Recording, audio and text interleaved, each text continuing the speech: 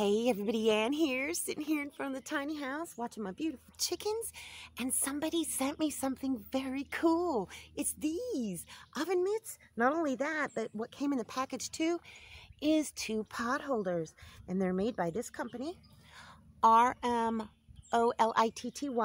and I have to tell you, these things are very, very thick, very thick. Normally, when I'm cooking over my little fire pit there with cast iron, I have to like quadruple up practically like this so that I don't get burned by my cast iron. With this, I just need one of these, or I could just use one of these, but I feel safer using these. And they work great. They say that they're like covered in a silicone type fabric, and the company says that they can resist heat up to 392 degrees, although I don't know if I'll test that theory myself. And I'm going to do a more formal review video, just short, not homesteady stuff along with it, and put it up on Amazon. So if you click on the link to my Amazon storefront, you'll be able to see the little review videos I've done. And also, I'm going to put the link for these in my Amazon affiliate store under the RV Van Life Homesteading, essentials list. And if you buy it through that list, then I'll get a little bit of income because I'm an Amazon affiliate. Anyhow, I love these things, and I'm going to be using them a lot because I've been going through a lot of pot holders and a lot of oven mitts because of the kind of cooking I do. I mean, there's just a lot of heat, and so they wear out pretty quickly. I think these are going to last forever, and they're going to look great in the tiny house because of the color. Look at this. This is the color scheme inside my tiny house, so these are going to be great. Anyhow, yeah, more formal review forthcoming. And, what am I going to get done today?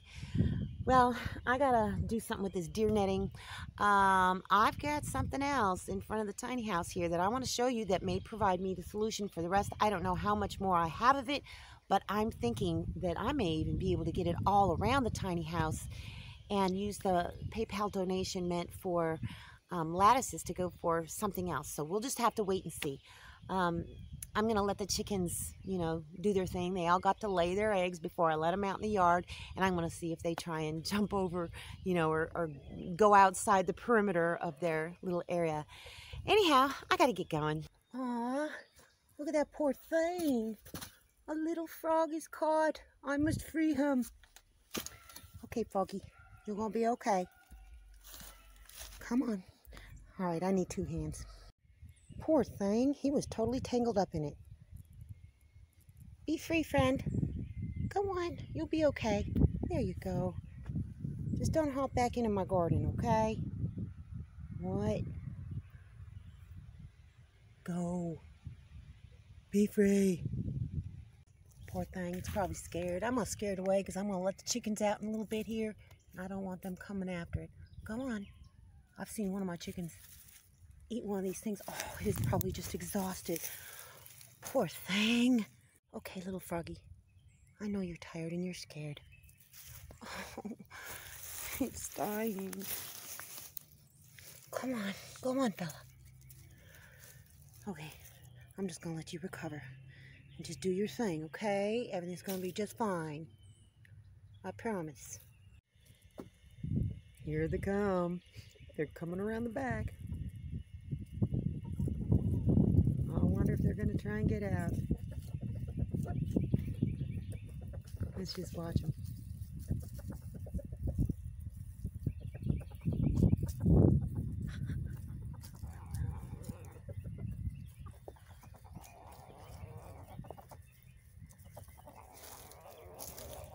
Haha, can't get through.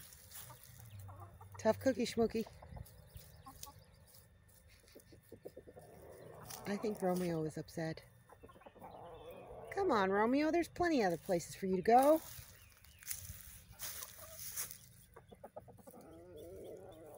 Go on. Go on. Romeo. Take the girls somewhere else. Go on. They'll get used to it. Good girls. Now, come on, Romeo. Go on. Go on. Go, chickens. Well, at least they know they cannot go beyond this point. Let's see if I walk this way if they'll follow me. Come on, chickens. Come on, chickens. Good chickens. Sorry, Romeo, I can't let you take the girls across the street. Good chickens. See there? There's plenty of food over there. Hopefully they don't pull up the plants I planted. They'll probably go for the clover because those chickens really love the clover. That's not really a clover plant. I can't remember the name of it. I'll look it up and let you know. They're doing all right, though. Yep, just as I suspected. I don't know. I don't think there's anything I can do about that. They're going to be out all the way over there now. Oh, well, I tried. I'm going to see if I can herd them back. I did have to go up on that hill and herd them back, so we'll just see what they do for the rest of the day. They're back in the yard now, so hopefully they won't try it again. If not, I may just have to put more fencing up there on the hill. Well, at least it's something, though. They spend most of the day, you know, kind of on this side of the tiny house. So, well, I just want to show you a couple other things I did. See that there? That plastic chicken netting stuff? It's actually pretty good. I had cut a piece kind of like in half so that I could fix the brooder area in the back of the van. And this little remnant here fits perfectly right here. I haven't attached it permanently, but I probably will when I get some more staples from a staple gun. I will probably just attach it to the back of this thing here. And look at that.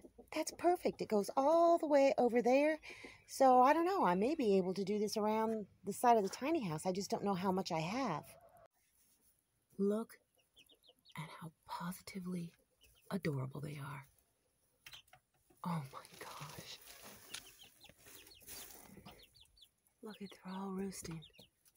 Oh, they're getting lots of feathers. And these leghorns are getting different color kind of feathers. Either that or they're just dirty. See, I need to get back in here and clean this whole area out. I think it's the color of their feathers, though. Look at them. All right. I'm back in the brooding area. This little one's all by herself, or himself. So I'll give you kind of a close look at this one. She is not liking this one bit. Well, at least you get a close look at that one. All the rest of them are down below.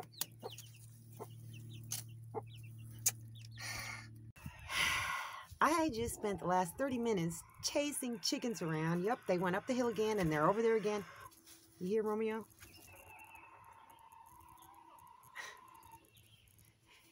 I bet you they're going to get up there again. It's really hard to get them back unless I chase them down from the hill. If I chase them down into my yard, they won't go back in. So I'm going to have to put more chicken wire all the way across that hill.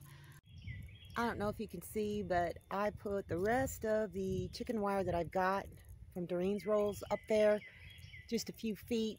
I need it to go all the way basically over there because they don't seem interested in going in the woods that way. They just want to come up this hill. Goodness gracious. Somebody had mentioned getting enough fencing to just put a fence around my entire property, and that's what I'm eventually going to have to do. Actually, the kind of fencing that Doreen sent, the chicken wire, would be sufficient, really, because I don't need anything formidable, just something that would be movable and that the chickens wouldn't be likely to want to go past. So that's what I'm going to have to do. Until then, I'm just going to have to be chasing chickens around, I guess. I mean, they spend most of the day free-ranging on this side of the property, but, you know, if a chicken can find a way to do something they're not supposed to do, they're going to do it. Anyway, I'm exhausted. I'm going to have something cold to drink. That's all I got for you guys today. See you in the next video.